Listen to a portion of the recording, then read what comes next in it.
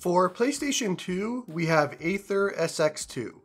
Now, you don't want to use the Play Store version. We need to use version 3668, which is the last version before the developer added ads. Head to the AetherSX2 link in my description and download and install the APK, then open the app. Click Next, read everything if you want, and then click Next. Expand to cutout area if you want, and set the screen orientation to landscape,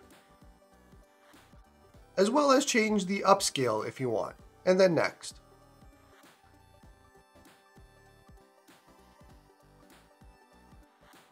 Leave it as optimal safe defaults, and now we want to import the BIOS for this. So click Import BIOS and point it to your BIOS file for PS2.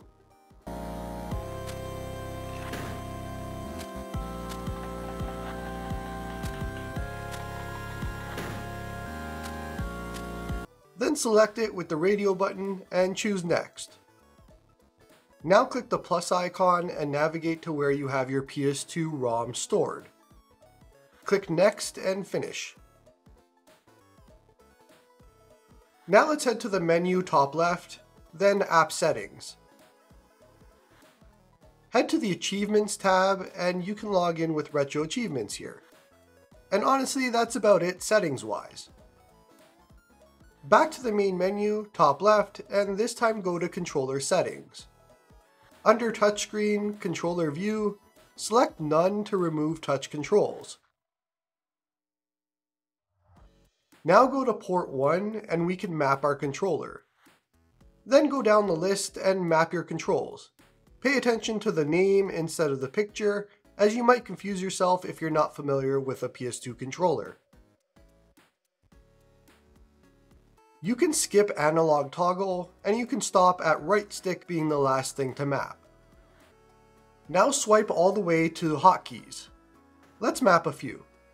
I like toggle fast forward as L3, and then mapping the pause button as start and select, or whatever you prefer.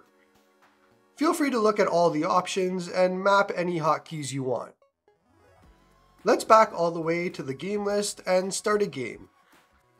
And there we go. Everything should be working perfectly. Last thing to show, if you open the pause menu that we hotkeyed, look at the top right and you'll see some icons. This is the same as DuckStation from before. Now, this is important. If you click the eye icon, you can adjust settings for this specific game only. So create per game profiles. But if you click the settings cog, you can change settings for all games. So just keep that in mind. Nice spot to make per game changes if you want.